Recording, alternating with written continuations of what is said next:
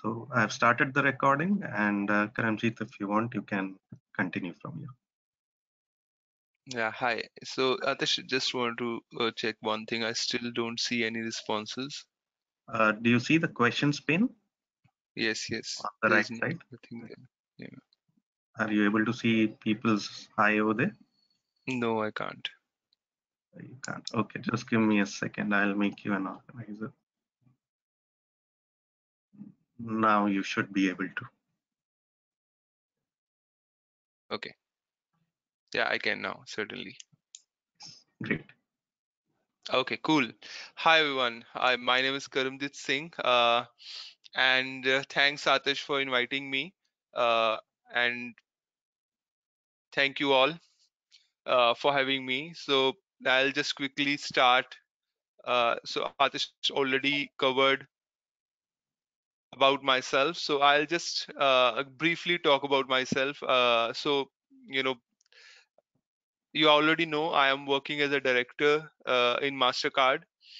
So little bit about my journey before we get into the session. So I started my education from the education point of view. I did my masters in mathematics, and then I went on to do the gate exam and then get into the IITs, do the MTech, and then eventually I started my career with TCS. When I started with my career with the TCS research labs, or we call it innovation labs, that time, like 10 years back, that time nobody was talking about machine learning, AI, but I was the fortunate one, I would say, who get to start his career in the domain which would be going to be very, very popular in near future. And that's exactly what happened. So I started doing machine learning and AI when nobody was talking about it, or I would say the buzzword of AI was not there. Uh, so during that time period, TCS research lab, the focus area for my job was to publish a lot of papers, do a lot of research in the machine learning part of it. And that's exactly what happened. I end up publishing a lot of good papers in the top conferences.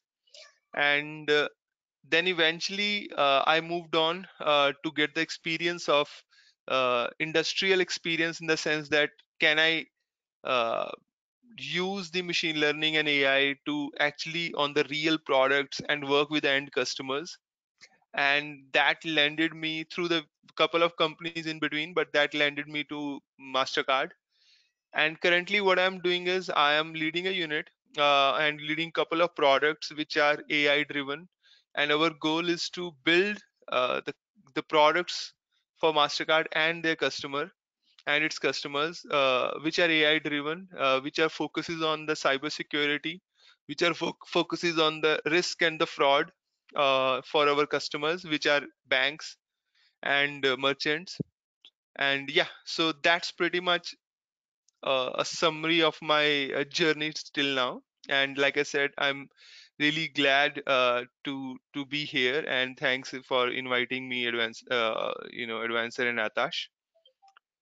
So let's get into it. So guys, uh, I would really like to make this one a little bit interactive, in a sense that the things which I am asking, if you can able to respond to it, I think it'll be a much fruitful session rather than just me speaking and you listening. And then we will take Q&A, especially the Q&A from your side at the end.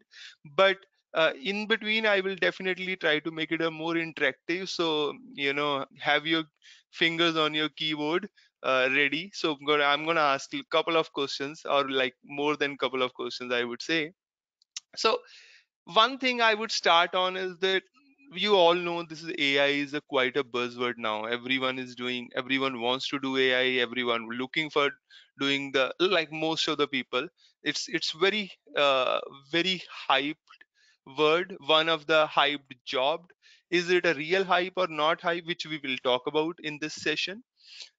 But even after a lot of hype and a lot of buzzword, if you go to the very basic question of what is AI, what is machine learning, what is deep learning, you might have heard all these words: machine learning, deep learning, and AI. Now, what I have realized is that even after so much knowledge around it and so many people wanted to get into it, we are still people still sometimes don't understand the difference between these three words: machine learning, artificial intelligence, and deep learning. Now, you can see that on your screen, but I would really like to see if some of you can share your understanding, the difference between AI and ML and DL. Have you heard of, you must have heard of AI, you must have heard of machine learning probably also, and also deep learning, right? DL. What do you understand apart from what you see on the screen? Anyone?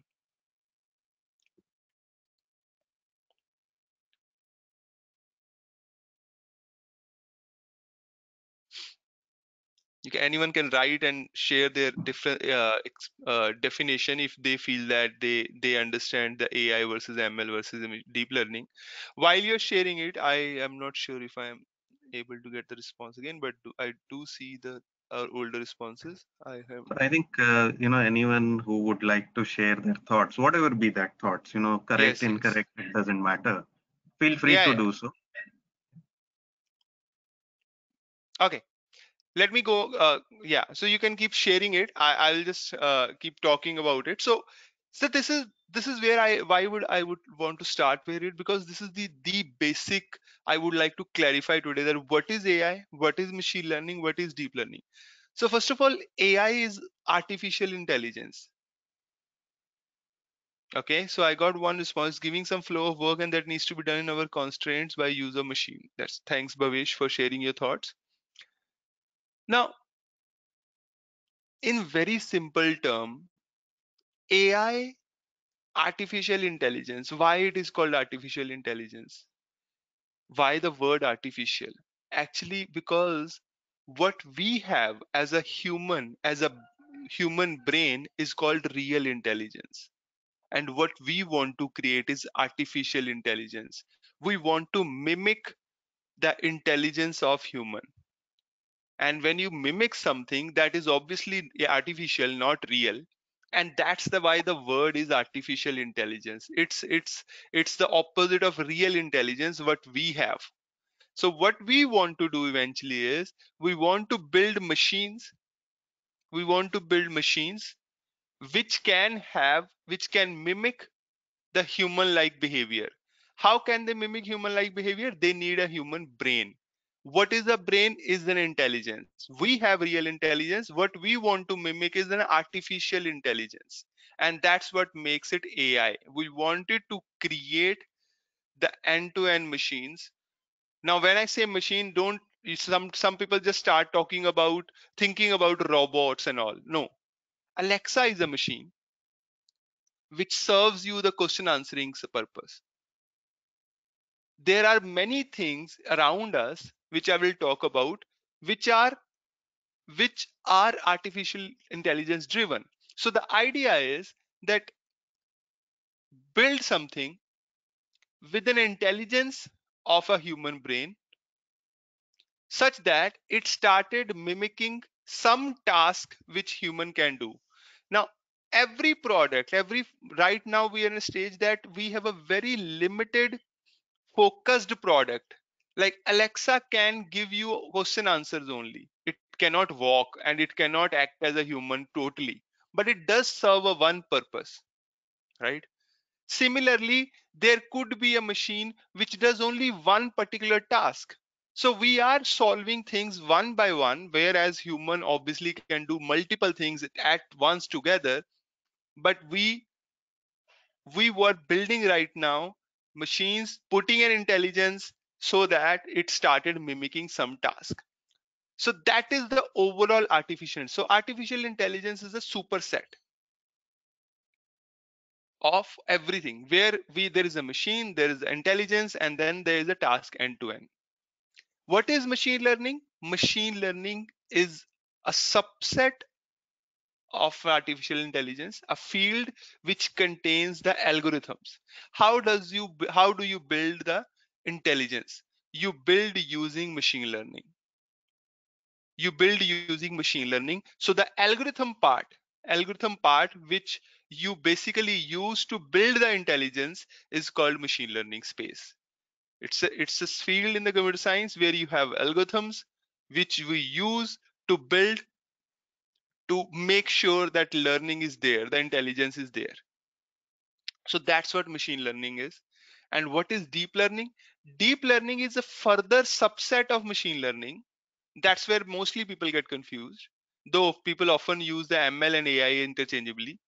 Now, deep learning is a further subset of a machine learning. It's a new space which recently being emerged very quickly, starting 2005 or 6, or I think 2010 later. It really get immersed so quickly, which is making AI as popular. So machine learning was there for 1990s or 80s. It was there for starting 80s already. But why it was not hyped? Now, there is a set of algorithms which work on a particular type of data sets, which I will talk about. That is called deep learning. And that's what making this artificial intelligence so popular. It's not like that ML was not there. It's not like that AI was not there. It was there, but now the new field which has emerged called deep learning, which made it which is actually helping making AI very popular across industries, across, because the kind of accuracies, the kind of performance, the kind of sophistication we get from the algorithms is which is coming from deep learning is like, you are actually coming near to the human intelligence. Why? In the While 5 years, 10 years back, you didn't have the Google Home, Alexas, and all these things at your home. You didn't have these sophisticated algorithms. Remember, I don't know how many of you had, like, Siri used to be there, but none of the other mobile used to have a voice assistant. Siri was also not very good, but now the voice assistants and everything is so sophisticated. It has such a better accuracy now. Now it is in the end consumer hand, and where it is getting driven, it is getting driven from the deep learning space. Cool. So that's what the difference between the artificial intelligence, machine learning, and deep learning. So I have one more response. So Ishan has shared his thought. Deep learning is a program that contains algorithms used to analyze and understand data. Machine learning is a superset of it. Yes, absolutely. Absolutely. So machine learning and deep learning is basically about building that intelligence. Okay. And AI is when the end product is there. AI is basically when you build something which has an intelligence to do end-to-end tasks. So so Alexa or Google Home, these are AI products. Okay. This is AI. But with the underlying algorithms, when you say, can you play a song? Now, how does Alexa understand that? That intelligence is coming from the machine learning and more specifically deep learning algorithms.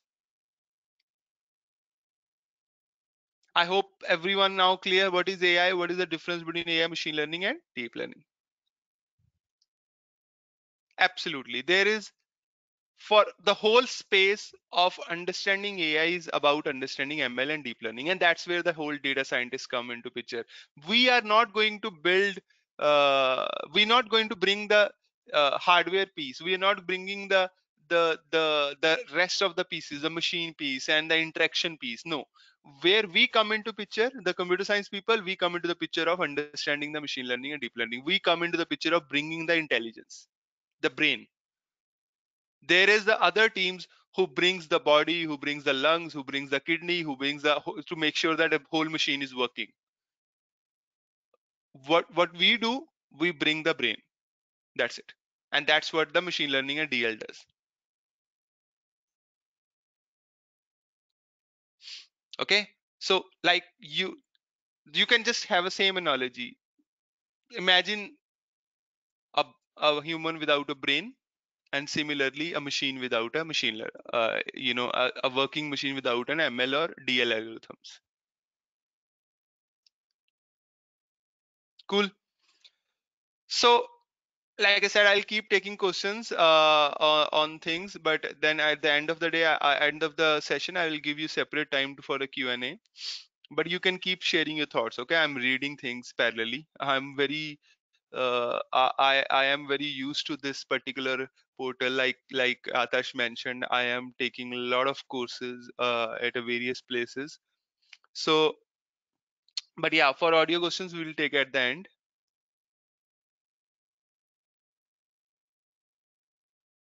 Yeah, Sangeet, this is a very valid question. We will, I will answer these questions on the flow while I'm doing this, and you will also get to know maybe many of the questions like that, very generic, like how do I start my career and all that.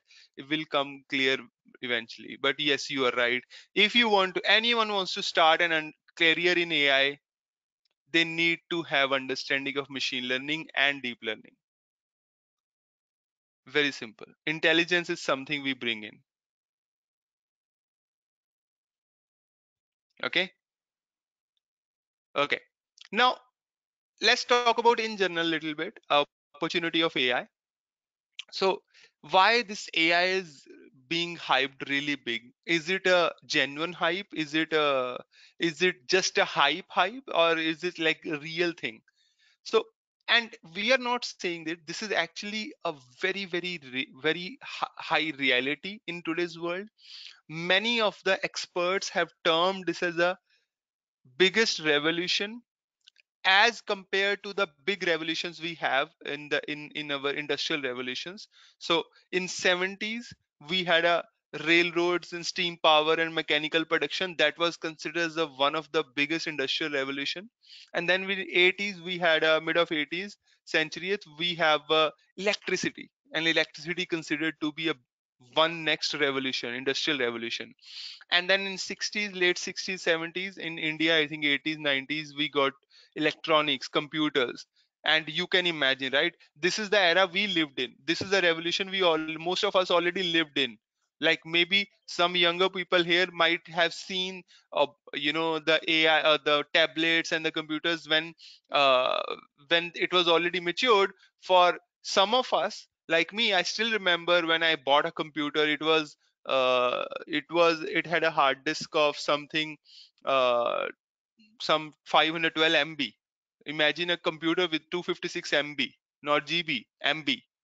So that was the arena. Like we actually seen that the era of cyber cafes when we used to go out and use the internet. So era of that. So that revolution was actually, now you can see everything is changed because of that.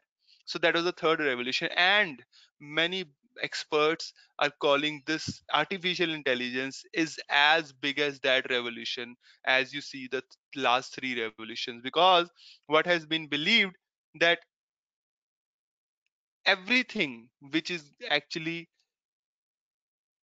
everything after electricity changed, the way we lived changed, everything after computers changed, way we lived, way we operated, way the day to day activities were there, everything got changed. And similarly people believe in next 5, 7, 10 years after AI, which is already here now, everything around us will change.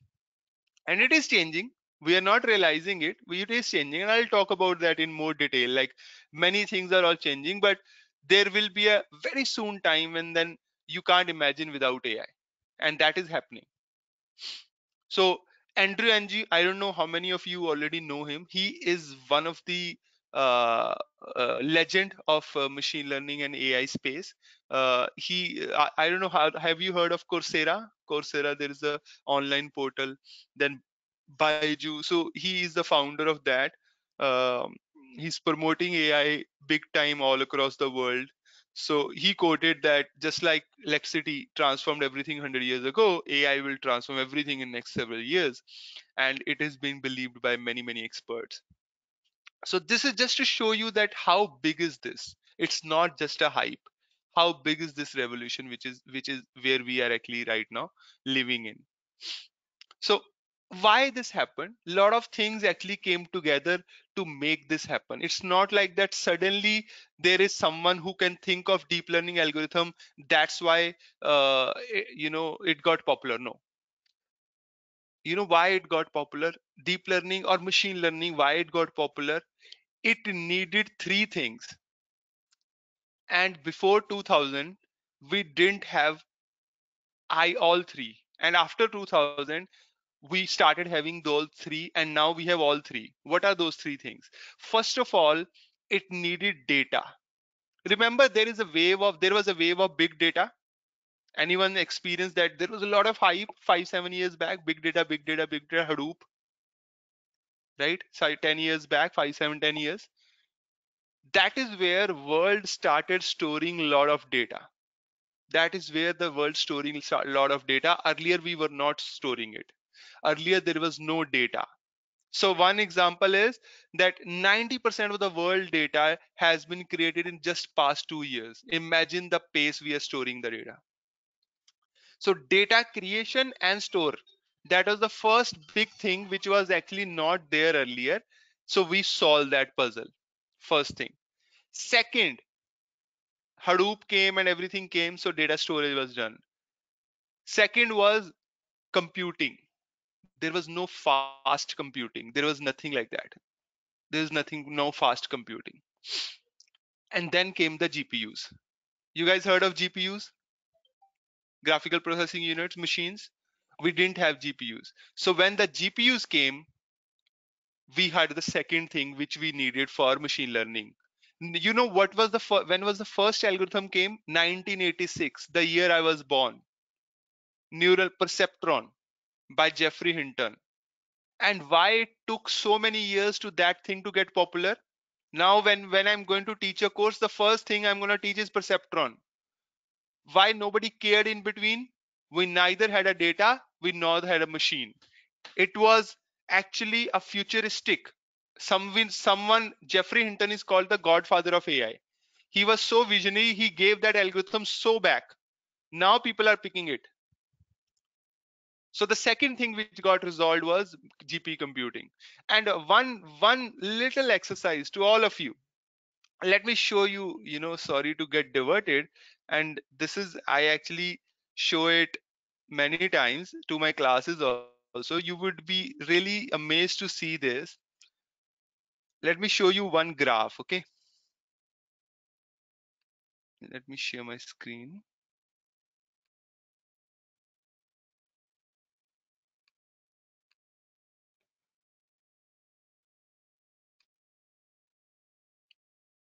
So you see this graph, this graph, this is Nvidia share price, and look at the exponential growth. When it started, 2017-18. It's actually started, had a bunch on 2016 and 2017-18. Can you imagine that 3 years, 4 years back, you really started the AI hype? You think of it that AI started, hype started with this. And this is actually, if you put the AI hype graph, this will look like that only. And why Nvidia is experienced this? Nvidia builds GPU machines. And without GPUs, no AI exists. Nvidia gave the computing to the world.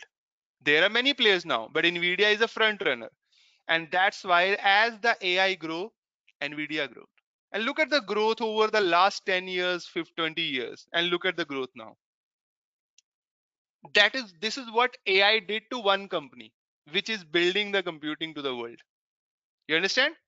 So that what you can actually relate, that what happened to. So that was the second piece which got resolved, and third was the intelligence, which I think a human already had. The algorithm part, people start developing the good algorithms which works. Earlier people didn't put an effort because they didn't have the data and they didn't have the computing. And that's what happened in last 10 years or 7 8 years, why the hype got created. Got it?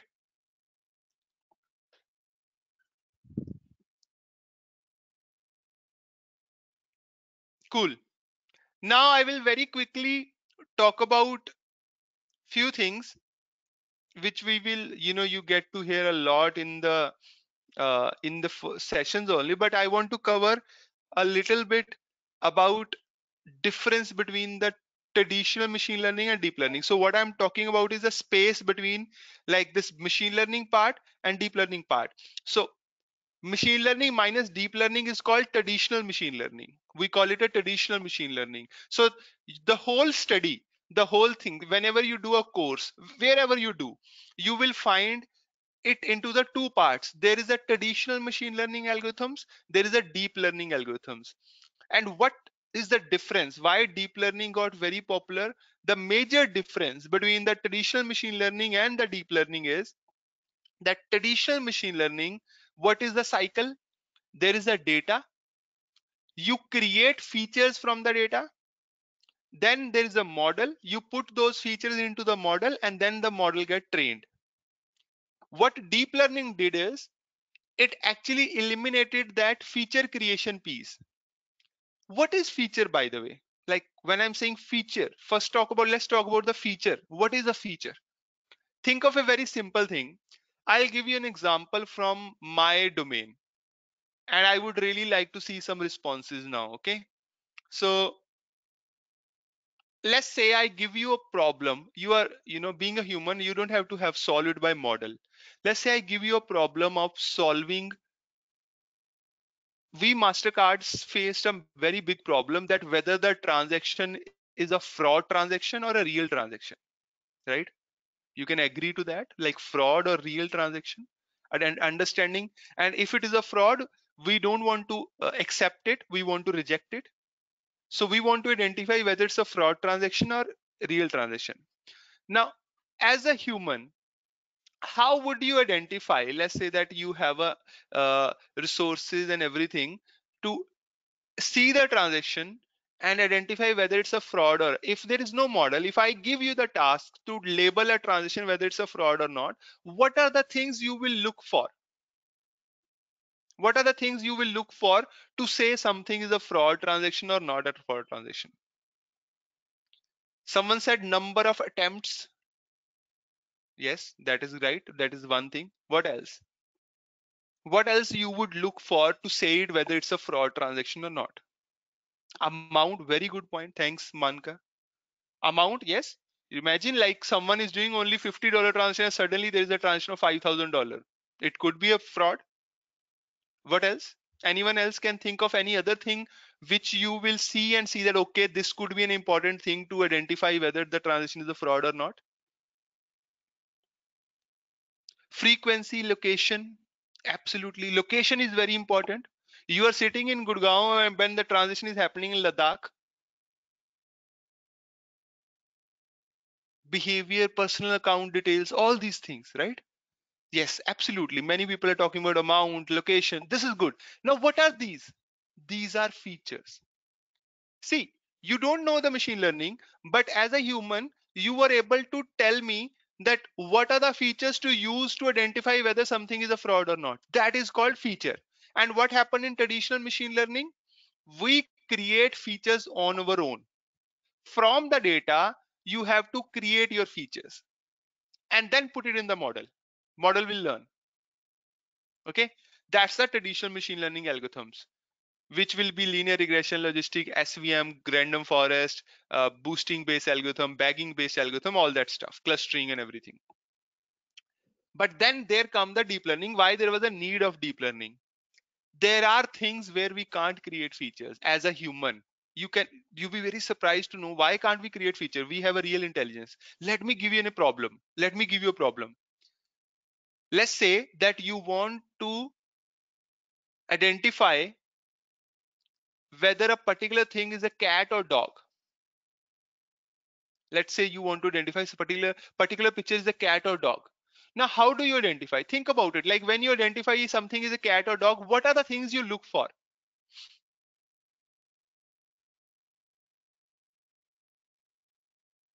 Color, okay. Anything else? Size, like ear shape, nose shape, eye shape, face shape, the pattern, the tail, the legs, the shape of everything, isn't it? Basically, now you are a grown up, so you can't think of it. Imagine like how a child would identify something is a cat or dog. It actually, our brain process this thing. Our brain process this thing. That's why we're able to do that. Now, let me give you this. Do you see something on the screen? Now, if I tell you seeing this thing, whether it's a bird or animal, what do you think? It's a bird or animal if I give you. Bird or animal. No, it's one of these. I'm giving you. It's one of these. What do you think? What do your brain is saying? Bird. Your brain is saying bird. Many people are saying bird. Why? It's a beak, right? But is it really a bird? It's nowhere close to a bird. But still, your brain. What happened really? I gave you a feature to a brain, and your brain predicted. And I gave you two classes. Your brain suddenly give you a predicted the probability that it's a very high probability that it's a bird rather than a animal. Why? Because your brain store the patterns. It did not store the full picture, and just from the pattern it give you that okay, it is likely to be bird than the animal because it is like a beak, right? So that's what happens. Now the problem is when there are images, how can you create the, if there are a million images, how can you create a feature such as beak? Imagine creating a feature as beak, or creating a feature of this shape, creating a feature of this shape, the tail, the face. It would be very difficult as a human. Like from a transaction, it is very easy to create a feature. You collect the feature such as location, you give it to the model. You collect a feature amount, you give it to the model.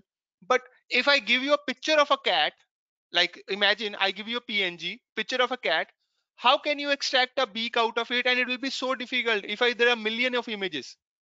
And these are the features which will help to do that. These are the features which will help you to do that. So that's where the deep learning comes into picture, and that's where the deep learning, what it does, it eliminates the process of creating features. And deep learning and similarly for the text, it is very difficult to create features from the text. There are millions and zillions of the words in the world. You can't create a feature from the text. So what happens that's why the text data and the image data, the text data and the image data, video, image, video, text, anything these kind, that's where deep learning is very, very popular, and that's where deep learning is used. For the data such as Mastercard data, which has structured data, transaction, every transaction is a row, and the features you saw it, amount, these are called structured data. We use traditional machine learning where we create our features. But for image data, for video data, for text data, where you can't create feature, it is very difficult to create features.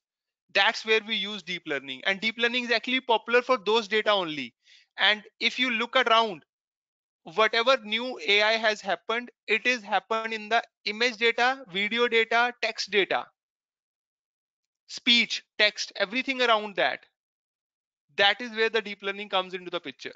You see a lot of apps nowadays, face app, which can change your face, make you look old, make you look younger, change your hair. There are a lot of filters on Instagram. Everything is AI, and the data is image or video, right? You do it now. There are chatbots. You send a chat, you get a response. There is a computer talking to you. What is the data? Text. Someone, do you guys write a Gmail? When you write a Gmail, you started getting a now I don't know if you experience it, you started getting some uh, suggestions when you're writing an email. Has anyone seen that? Has anyone seen that? When you're writing a Gmail, you start getting some suggestions.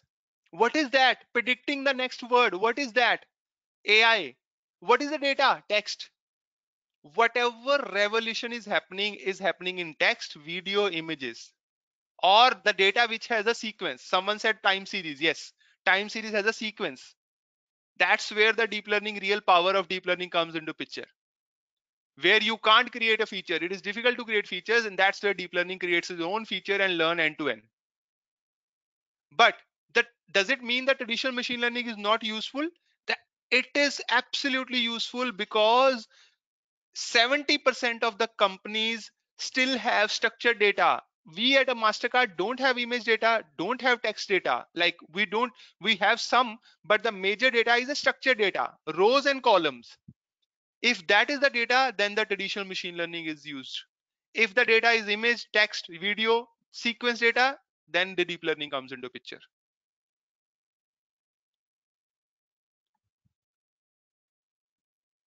That's what it happens.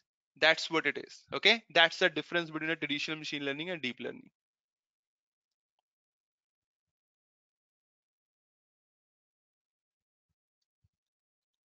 Cool. Moving on.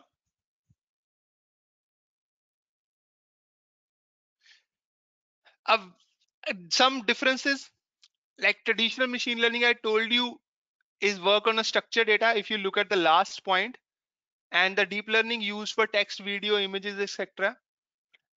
Traditional machine learning can be trained using lesser data. Deep learning, you require large data. Obviously, deep learnings are better algorithms. So, but for the structured data, it works better. You need a lesser data, then you need a lesser time for traditional machine learning. Traditional machine learning can run on the CPUs. For deep learning, you need GPUs. Traditional machine learning takes lesser time, but then takes a lesser tuning, which you will learn what is the tuning when you get into the details of the course and all that, which I don't want to go into detail. But another important point, traditional machine learning is high on explainability. Like you can explain the algorithm, but you can't explain the algorithm, deep learning algorithm or output to the customer. So if you see here, both have advantage and disadvantage, and that's why both are relevant today. So if you start AI, it does not mean that okay, deep learning is something which is very popular, so I'll do only deep learning. No, deep learning is used for subset of the data, and where is the must. So some of the data which is only traditional machine learning is used, and traditional machine learning is still relevant, will be relevant, and deep learning is relevant and will be relevant. So both have their own spaces.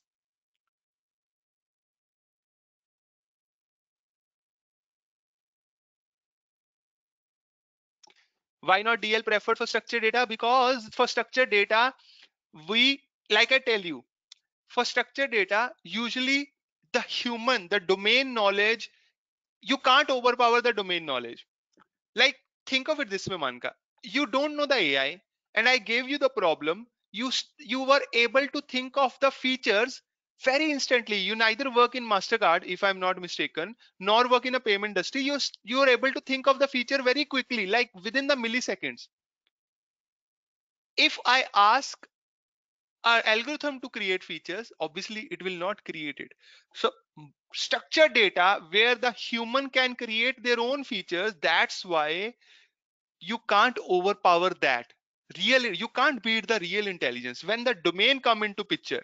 When there is a domain, like someone like me work in Mastercard for 3 years, I can give you so much detail about the payment industry, no algorithm can give it. I can create so many features which nobody can even think of outside of Mastercard. That's where the structured data is something where you can't overpower the power of features which is coming from real intelligence. So artificial intelligence can't beat it.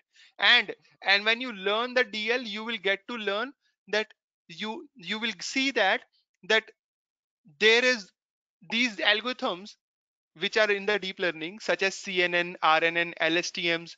These are built for these data sets only, which have an image or the sequence kind of data. Okay.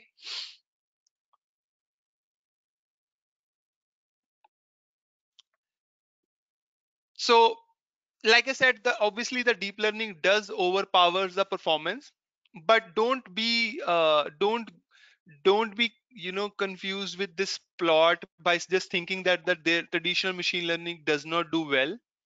This particular plot is for that if you use, let's say, the traditional machine learning on image data or the text data, then you will get to see something like that. Deep learning really overpowers everything. And why this plot I'm showing it? Because earlier we used to use the traditional machine learning on the image data, and that's why the AI was not popular. It was marginally beating the human, and you guys are not, nobody noticing it. But deep learning came, it beat the hell out of everything. The voice, the text, the image, the data sets, the problems we are able to solve with 99%, 95% accuracy, which was not happening earlier. So this graph is actually showing you, if you use the traditional machine learning on the text and on the images or video data, what is the difference, the performance difference deep learning and traditional machine learning brings. And that's why, like I said, the deep learning getting making the AI popular, because around us everything is mostly, it's around us is the image or text.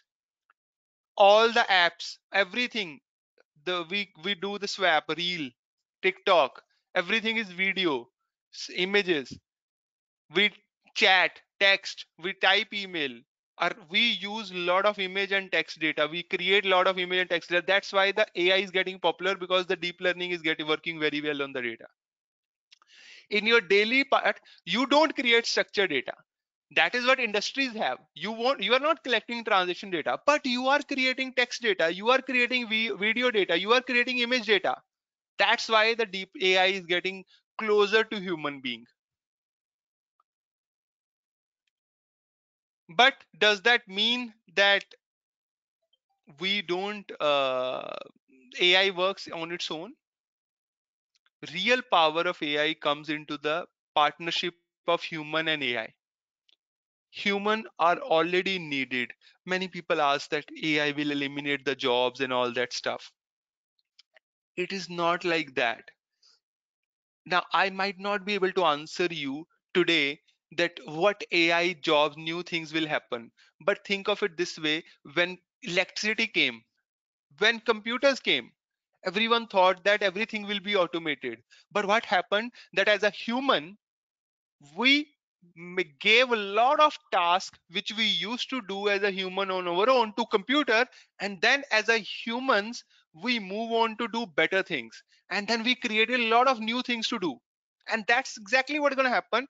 AI is going to automate many things which we humans spend our time to. But then as a human we will be, now once you have a time, we will be move on to do better things, more evolution, more revolutions, we're going to do that. And that's where it will create a new jobs. That's what happened in computers also. I don't know whether you know aware of, when computer came in India, like there was a lot of protest when the computers were introduced in the banks, that the bank's job will die, there will be no one working in a bank. Did it happen now? What happened? Opposite of it. There were a lot of things which a human were doing in the bank, which we hand over to computer, and then human were able to do a lot of more things, which happened, expanding the banks like exponentially, right? That's what exactly the AI is going to do. It's going to eliminate few things, but as a result it's going to create a lot many things. So that human is needed in the partnership to bring the domain. If I tell you there is a problem of CPP, do you know what is CPP? You can't know that if you don't work in a Mastercard or a payment industry. It's a common point of purchase. Where that problem, who will tell you, who will tell that to a machine? The domain is very important for solving any problem. So it's always the domain which come from human plus AI which brings the real advantage. Okay. Now let's talk about AI in our daily lives. Like I said, lot of us do use AI, but we don't realize it. Navigation, the Google Maps, there is a image video which is happening at the back end at the real time. Obviously, it's not purely driven from AI, but lot of machine AI intelligence is being used in that. Smartphones, very simple thing. Face recognition, you open your phone from your face. There's a AI recognizing a face. Fingerprint, that's AI recognizing something, whether you are a real matched person or not. Then within there is a lot of apps, like I said, face app, changing you from younger to older, right? Change your hair. Then there are a lot of filters, everything around that, like which is social media and content recommendation. Like social media, why when I open a Amazon, why do I see a diaper? Because I have a 1.5-year daughter at my home, but why don't why someone else see something else? That is the recommendation, intelligent recommendation, which is Amazon or someone like Flipkart is doing using machine learning and AI, right?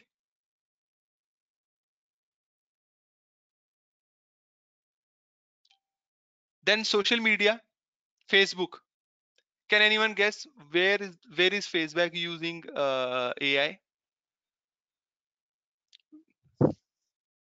Where does the Facebook using AI?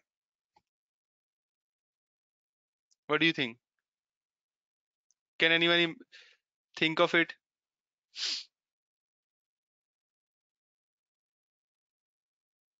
First of all, feed. Your feed is personalized. Now they have like for you some window, like there's a tab called for you, which have videos for you. How does it learning it? It is learning that recommendation. What are you watching is something which you are learning, and they are learning the algorithm and they are giving you that only. The most important part is the feeds to increase your screen time. If they start, let's say I'm a Punjabi and I am open a Facebook, and Facebook is random, it started giving me some Bengali videos or something. Will I spend a time on Facebook? No. It is sending me a good, it is giving me a feed of Punjabi videos. Punjabi election is going on nowadays, some news, some Punjab song and all. It knows I learned that, I like that thing, so I'm spending a time. Similarly, have things happen to you. You are interested in politics, you will see a lot of politics video. You are interested in Bollywood, you will see a lot of Bollywood videos on Facebook. That's the first thing. There was another thing which they stopped recently. When you upload a video, they automatically give you that, do you want to tag this person, this person. They actually recognize the person and then give you suggestion. Did anyone experience? Yeah, so that was again face recognition and then giving you the suggestions. A lot of things like that. Then smart homes is something, is actually in the process. You don't see a lot of things, but a lot of things, like in, at least in Gurgaon, a lot of builders are launching the homes by calling it smart homes. Like, everything is connected with Alexa or Google Home. You know that kind of things are coming up. Like you are saying, please switch on the TV, switch on the, you are just saying to your home and it is reacting. You must have seen that. That is a future, it's gonna happen. So a lot of smart homes incoming. Yeah, Google Photos also does that. Yes. Then e-commerce, I already talked about e-commerce, Amazon, Flipkart. Healthcare. Now you don't see that in a front end, but lot of, at least in US, lot of image kind of products are being used by healthcare industry. For example, uh, now the AI, the deep learning, can process the MRI image and can give a better response, like whether there is a malign tumor or not, than an actual doctor. It is there, it has been proven that actually seeing an X-ray, they can tell you what is it, how good is it, how, what is the condition, rather than better than a human doctor. What is that? Image data. Like I said, image text, everything around is popular is image text. MRI, scanning MRIs and X-rays and giving the diagnosis. That is what the fun thing is happening. But there are other things that are also happening in healthcare, which is basically, many hospitals are using it. Like, if someone is getting admitted, they are using algorithm that, given the conditions, how long this person will stay in a hotel. What is that? They are doing the demand optimization. Hospitals are predicting how long you will stay in a hospital, so they would know that at what day they will have how many beds empty. Imagine, that is what is happening. Even hospital, because you can imagine, like if you ask a doctor as a human, like this person has this condition and it is getting admitted, obviously doctor can give you some estimation, right? Like 5 days, 3 days admission. But a large hospitals, they can't collect that data and then do the one overall overview of thing. What are the products being sold to a healthcare or the hospital, big hospitals, that we gonna, you admit something, we're gonna do this algorithm to predict how many days it's gonna stay, and then we're gonna give you the optimization and gonna give you the predictions that at what day, which, how many beds you will have an empty, so they can plan things. That kind of thing, which we can't even think of it.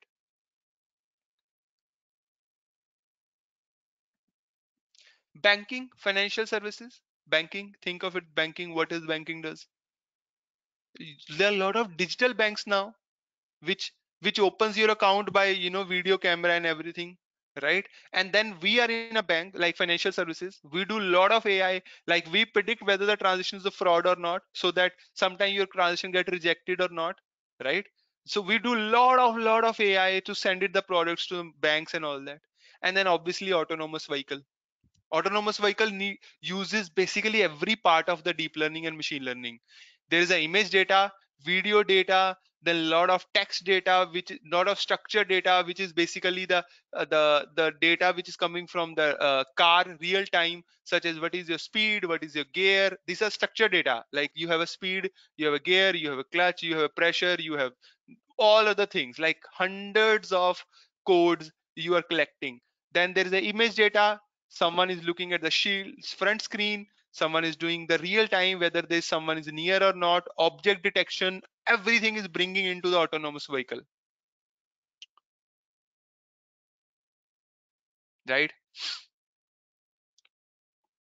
Yes, someone mentioned you this apps like Mantra, Misho. There is an ad on Misho. Someone, I don't know whether you've seen it. Kapil Sharma sponsored it. Misho. What is it? You click a photo and then they give you a dress, right? Someone seen that? Everything, that is where the real power of image and that data is getting used. The apps like Mantra, apps like this Misho and all these are the using Flipkart. They are using this image data a lot to find the similar products, right? So AI is around us, like I told you. Think of it that way. Like the Gmail, the LinkedIn, it gives you the responses automatically that you need to type this, right? You don't you We are doing it, we are not even sure, we are not even realizing that that AI is around us in so many ways. And like I said, it is a revolution. Right now, you be a part of it or not, it's up. Either you are a receiver of it or you are basically a creator of it, is something which individual have to decide.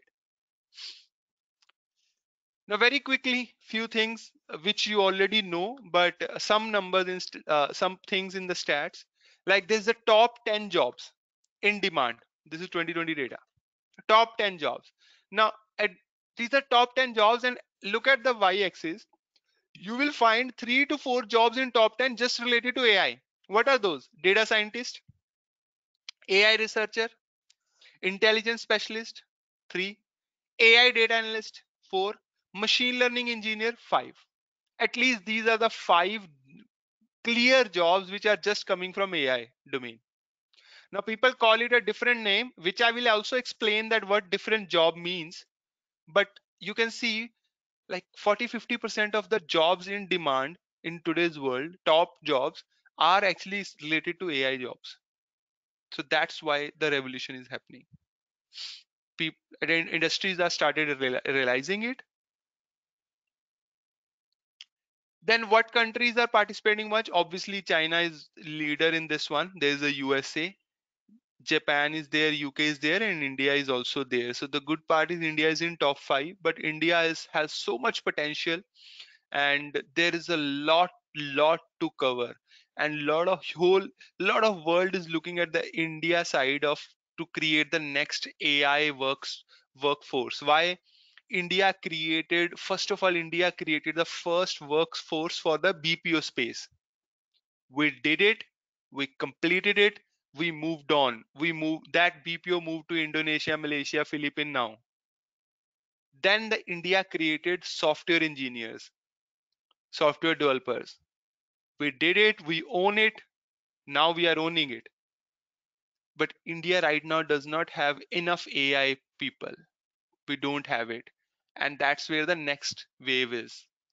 We have people, but a lot of people are still in the previous revolution, which is the software developer revolution.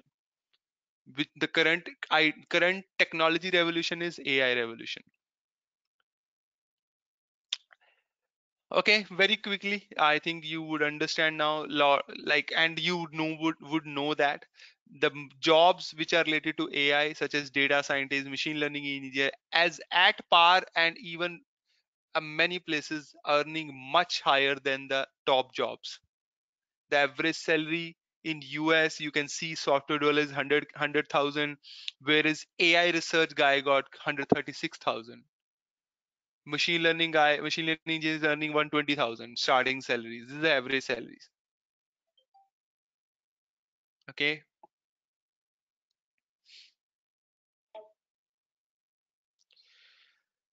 This is how the growth happened.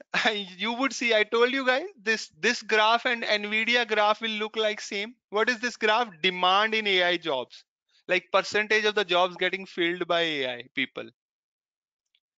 The growth looks like an Nvidia graph, right? 17, 18, 19. Obviously 20 went much higher than that. So obviously, like I told you, that this is again with goes with the hype of AI. So that's how the jobs and the demand and the percentage fill are growing in AI. Now, is it AI getting used in only one industry? No. AI is getting used everywhere. The information industry, information technology, finance, the administrative staff, like you say that every industry has a upward tick.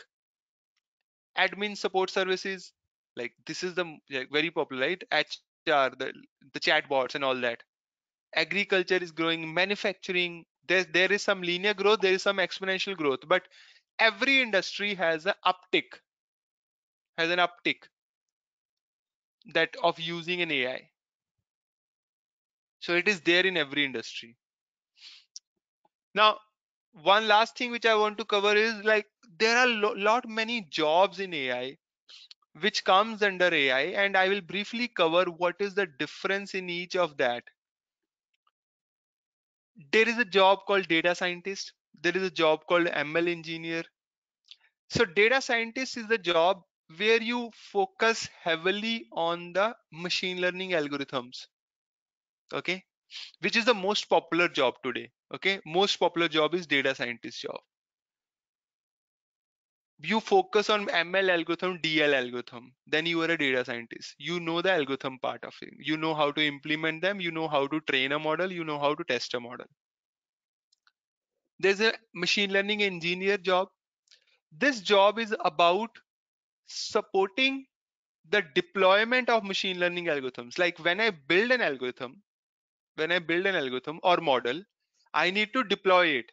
For deployment, you need a lot of other stuff, such as you need a cloud knowledge, you need knowledge of Kubernetes, you need a knowledge of APIs, more software developer work.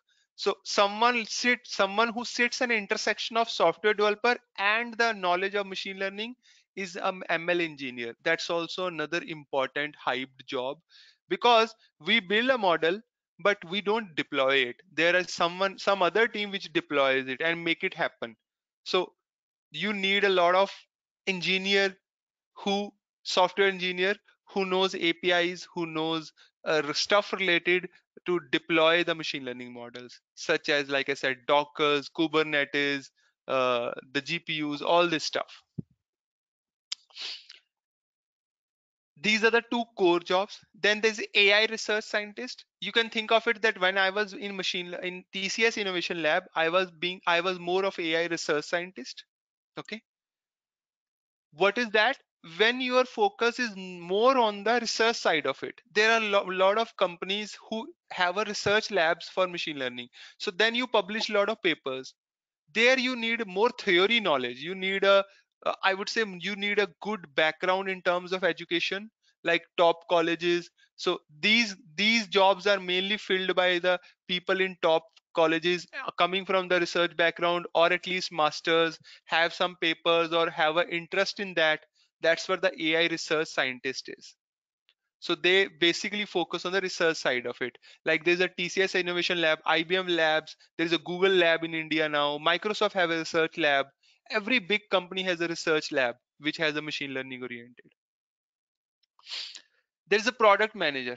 When you grow in your space, you become product manager. Who am I? Now you can call me. Right now I'm a product manager. I passed the stage of data scientist 1 or 2, and now I'm product manager because I am owning up products of AI.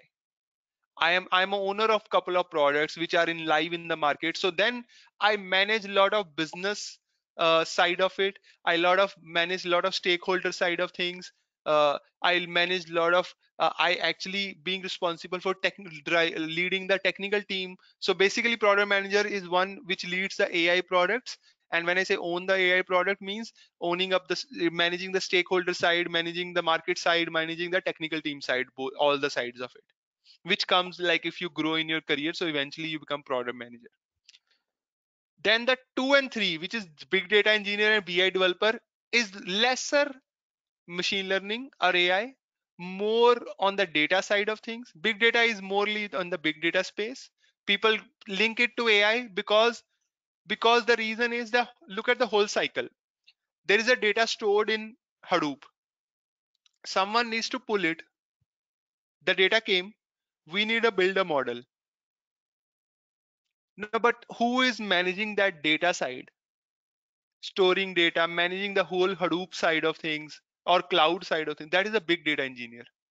So that space, data is a part of it. So managing that whole big data side of things is big data engineer, but less that does not need information on the machine learning algorithms and all. BI developer is more on the side of a visualization. You must have seen there are tools like Tableau, other tools which basically people use to create fancy outputs and EDA, data analysis. That is BI developer. Again, no algorithm knowledge, but more data side, data analysis, and using the existing tools to build some reports, fancy PPTs and all, which is also required. So that's also a part of circle. And then there is a separate space of robotic. Now robotics is a space where the end machines are robots, but the intelligence is still machine learning and deep learning, but they have created their own space. So they have created their own space, so these jobs are still separate. Like if someone has experience in robotic space, like there you also need a lot of machine learning knowledge and algorithm knowledge. So if I summarize, where do you need a machine learning knowledge and algorithm knowledge? You need in 1, which is robotic scientist. You definitely need in 4. You need in 5 you don't need a full. You might work with like half a knowledge or at a high level, but you need a lot of engineering side of things. And then 6, which comes with experience, like you can't own a team or lead a team if you don't have experience. And 7, you need a like most knowledge. 7 is where you need only theoretical knowledge, like you need to read a paper and everything. So that is how. And in the 2 and 3, 2 is you don't need any data science knowledge or machine learning knowledge. You basically support the data science team. And then third is about the data only. You don't train the model, but before that the data analysis and the visualizations and building the the business intelligence tools.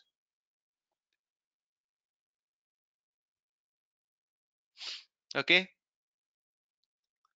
so that's what all the different kind of jobs. Now the buzzing question, how to start a career in AI, and I'll quickly summarize now because uh okay, I'm good with time. Yeah, right? Okay, I have 5-7 minutes, I guess.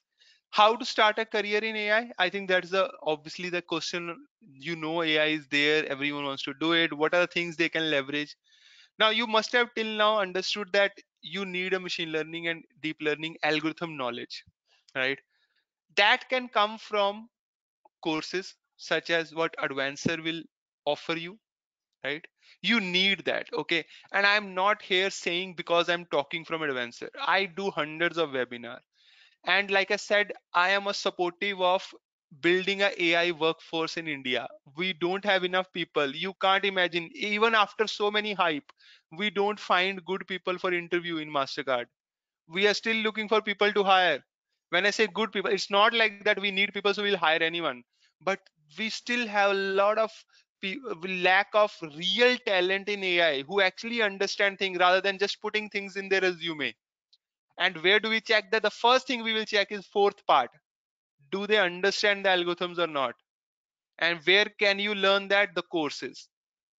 You can't beat that. You have to put that 2 3 4 months effort of doing the courses or understanding the whole space. There is not one algorithm, there are n algorithms. you need to understand the whole course. Then you need to do a lot of hands-on, which comes with the courses, a lot of assignments, a lot of projects. You need to do that. You need to pass through that, otherwise you can't have that. Other than that, everything is supportive. You need to learn the Python language. Jupyter, the Python is something which I think when you do a course, you obviously learn it. So Python is the one which is used, no other language. Someone might say R or no, only Python. Okay, that is where. Then statistics, you need to have a basic statistics. Okay, don't, now many people feel that, oh, we need to know a lot of maths and all. No, don't worry about it. You need a basic maths. Okay, everyone can understand that much of maths. It's just a hype that you need a lot of maths. Yes, you want to become an AI research scientist, then you need a lot of maths. You need to understand the theorems, you need to write a paper, mathematical and everything. But for data scientists, for the for becoming the ML engineer, for data scientists, for these kind of job, no, you don't need a lot of math. But yes, you need an intuition, you need an understanding of the algorithms. Statics is also the basic statistics, basic, very basic. What are the different distributions, the skewness, kurtosis, mean, median, all these things, nothing major. Okay, p value, these kind of things. Then apart from that, now when you do a course, that comes with a package that gives you the algorithms knowledge, that gives you the coding knowledge, that gives you statistic knowledge, all these things. But then there is a part of things which you can do on your own to push your career faster up against the other people. There is a Kaggle. Kaggle is a very important space for people who want to build their career in AI. You will go there. There are a lot of live competitions there, data competitions. So when you go there, you will see that there are a lot of competitions like data challenges. When you get to learn a bit of a knowledge of machine learning and AI, start participating on those competitions, not from the perspective of winning it, but from perspective of learning it. You will go there, you will see that a lot of people have shared their codes. A lot of winner of competitions have already shared their codes, that how what model they build, what is the data analysis they did, what are the features they build. You get to learn from them. That is why the Kaggle is most popular for starting in career. And participating in hackathons is like more like, it's the same thing.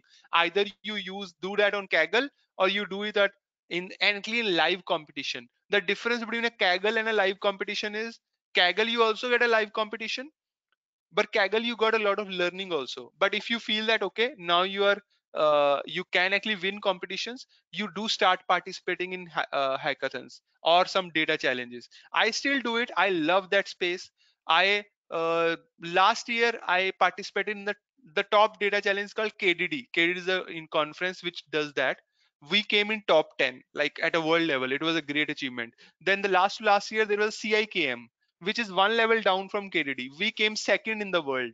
So I still do it. I had participated in a number of data challenges because that gives you the real granular knowledge, like what features to create, what data to change, what model to change to get actually extra 1% accuracy, that kind of thing.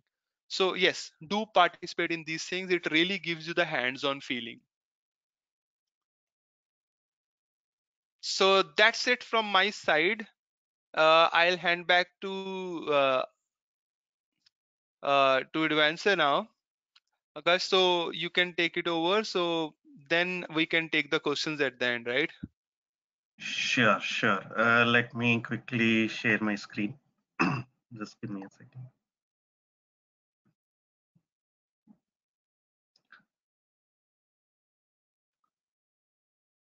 Right, guys. I hope my screen is visible to you now. So thanks, Karamjeet, for this very insightful session on AI, and especially taking these participants through how exactly they can start off building their career in AI, and that's something which is very important.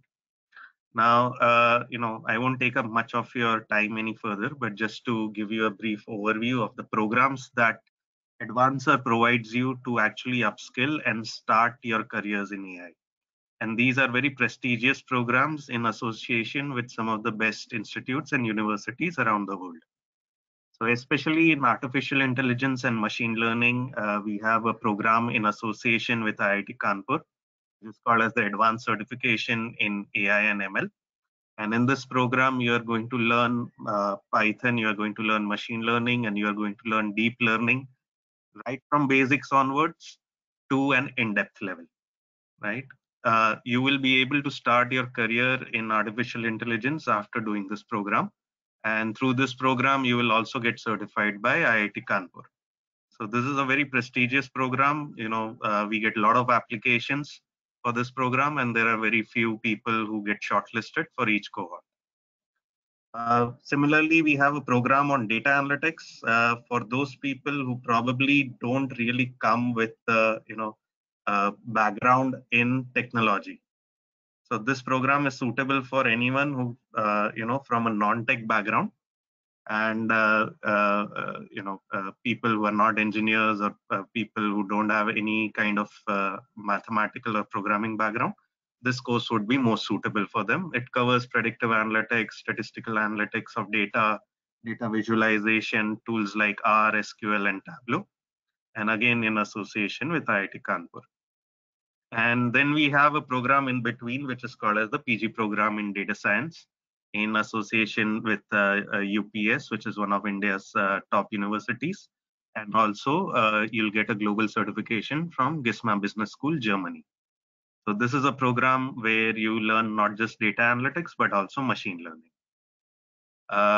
So this, in brief, is an introduction to our programs. And now I'd like to open up the floor for Q&A. So if you have any questions that you'd like to ask, feel free to put them in here, and either Karamjeet or I will handle those questions.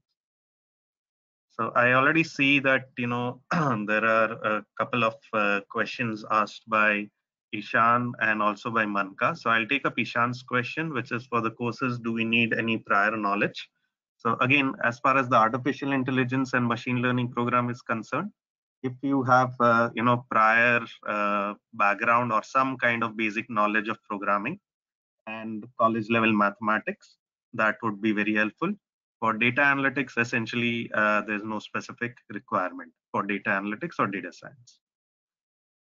Karamjeet, if you could just take up Manka's question, which is on free cloud GPU and TPU options. So hi Manga. So basically, uh, uh, there are few free cloud-based. So first of all, there are GPUs, there's CPU, then GPU, then the most computing you get as a TPU. So there are few free clouds. There is a Google Colab, COLAB, that gives you the free GPU K8. You can use that.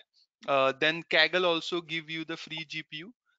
So for the basic algorithms, not high end for some data, but definitely Kaggle and Google Colab is the one which is the most popular in terms of using the free GPUs. Sure. Thanks, Karamjeet, for that. Nikhil, basically the course that is most suitable for you if you know some basic ML is the advanced certification in AI and ML with IIT Kanpur. That will help you upskill yourself. Basic knowledge of ML is great to have, but you'll need much more to actually start a career in AI. So that is where this program will come in. So yeah, Nikhil. So yes, you don't need a GPU system to learn.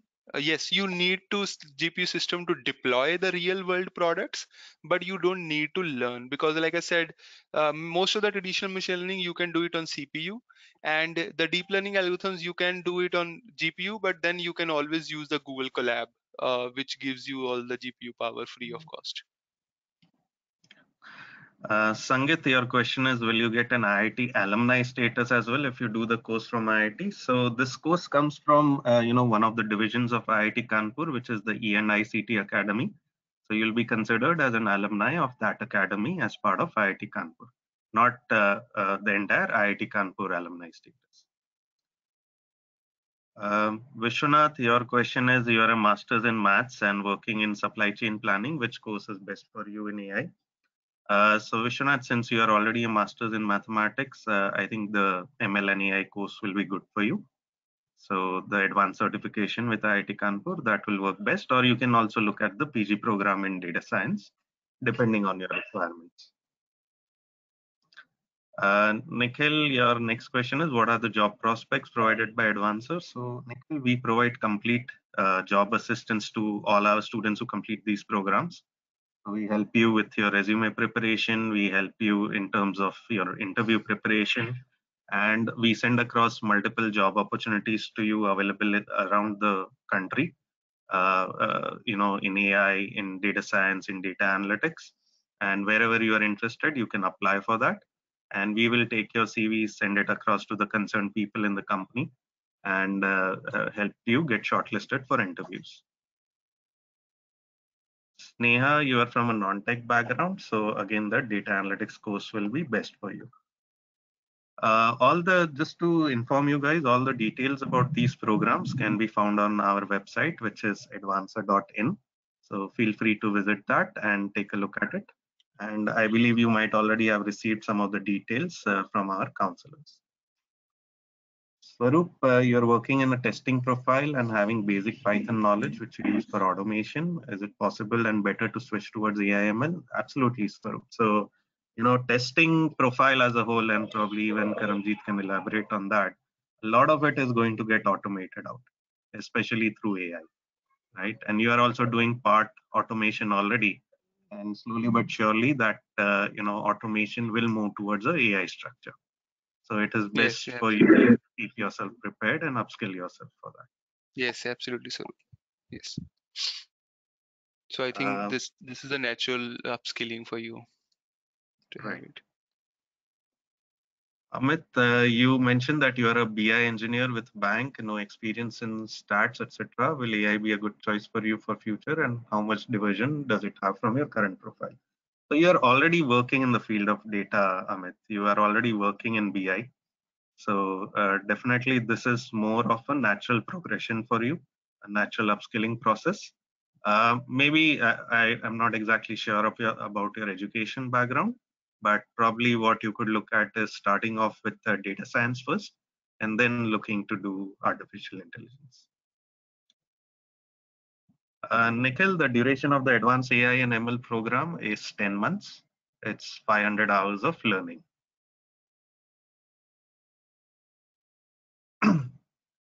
Deepi, your question is, you're working as a BA techno-functional role.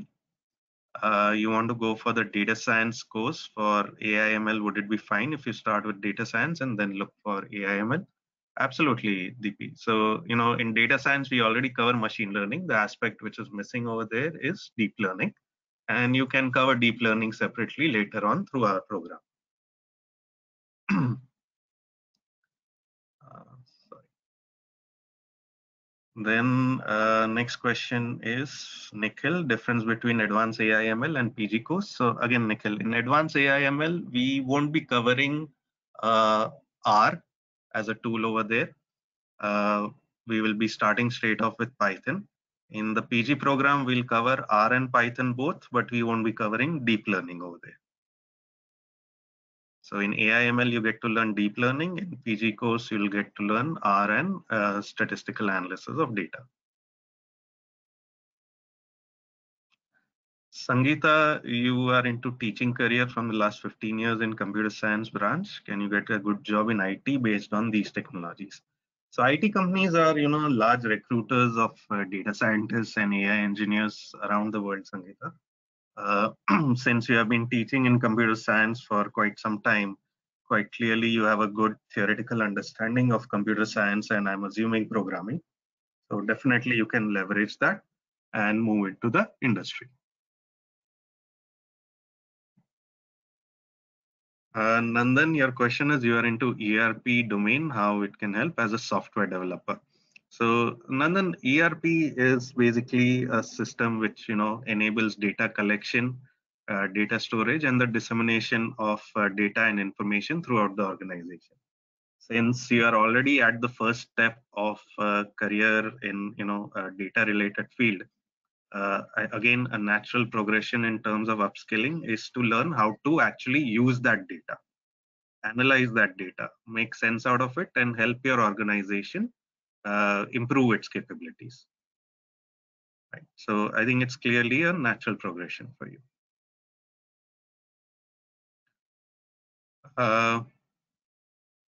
So I've reached the end of the list of questions. Okay, there's one more from Animesh. You've already done your MTech from IIT Kanpur, working in the government media sector. Do you think you can change your stream at the age of 44? Well, Animesh, nothing is impossible. Let me put it like that. Yes, the number of jobs available at your level or at your age in this industry will be much fewer. But what I believe is that a lot of what you learn here can be implemented already in your sector. If you are working in media, media analytics again is a very big area. So if you learn, data analytics, you can definitely use that in your current sector itself. Once you gain experience in data analytics, utilizing it in your current sector, then you definitely can move out of that and look at different other organizations and industries. I just want to add one thing. See, sooner or later, every company either will start their own branch of doing some sort of machine learning AI, or they will hire a third party to do that. So, if you are already there in your company or in your sector, if you already have knowledge, then you are a natural leader and leading that things from front. Like Mastercard started AI Garage 3 years back. There were people who were doing in the consultancy, and then one or two people from that who were already had some knowledge, didn't have much knowledge, but they were made the leaders in that, and they were asked to start that unit. So sooner or later, every company, every sector will do that. Now you can, if you have a knowledge, you can become naturally, you don't have to transit anywhere.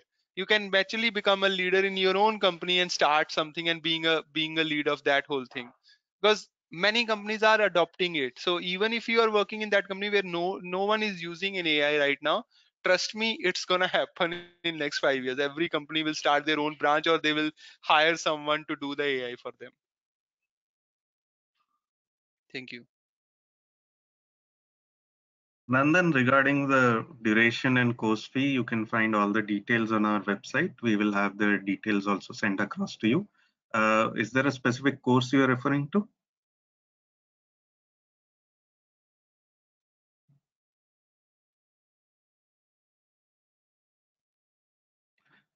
Again, in case other people have questions, please feel free to ask. We have another 2 to 3 minutes remaining. AI and ML. So Nandan, we have two different modes of learning for that program. One is the live online class, where every Saturday and Sunday we have live classes held, driven by experts like Karamjeet. And the course fee for that is 1,50,000 rupees plus taxes. It's a 10-month program, and at the end of this program, you get a IIT Kanpur certification once you complete a certain number of projects.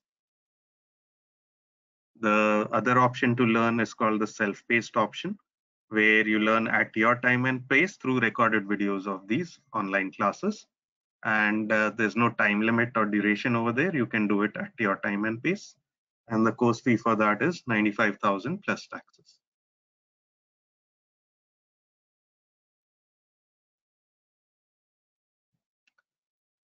All right.